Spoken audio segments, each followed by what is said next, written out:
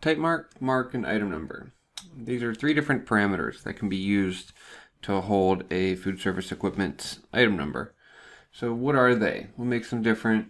How are they used? Which one should you use? Some other questions that we're going to answer in this series of short videos. So type mark and mark, first off, these two are Revit standard parameters or Revit default parameters. They're in every family, they're in every project, you can't delete them. And they contain a data type called strings, which is, and any phrase, letters, and numbers can be used in them.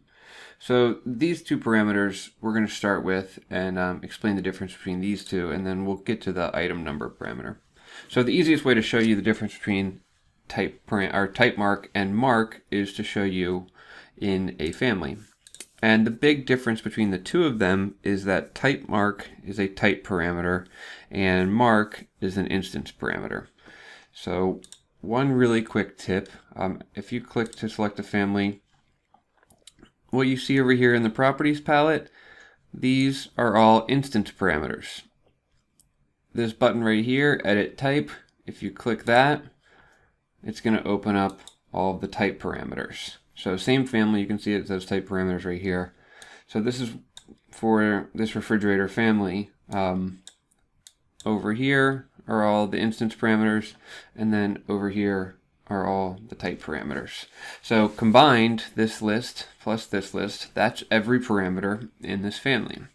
So you can see over here we have the mark parameter, and you will notice that the type mark parameter is not over here, and that's because the type mark parameter is a type parameter.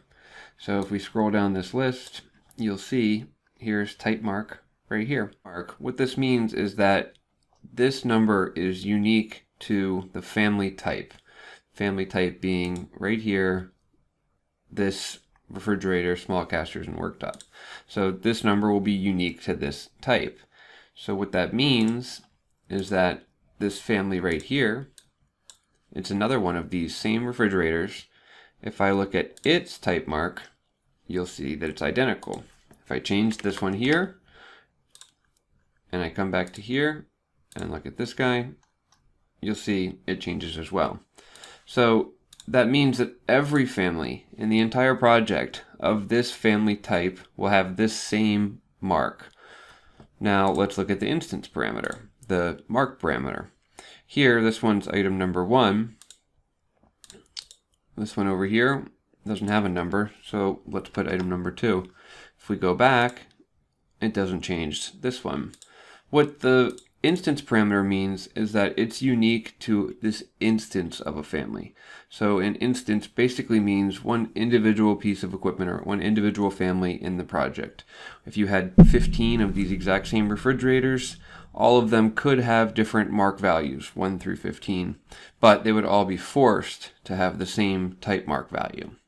So the other thing with instance parameters is that what if you did want to have this second refrigerator as item number 1?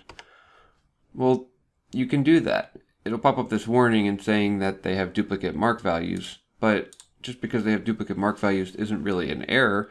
It just means that when you go to your equipment schedule, you'll have a quantity of 2. This is really the fundamental difference between type mark and mark, which really just comes down to type parameters versus instance parameters.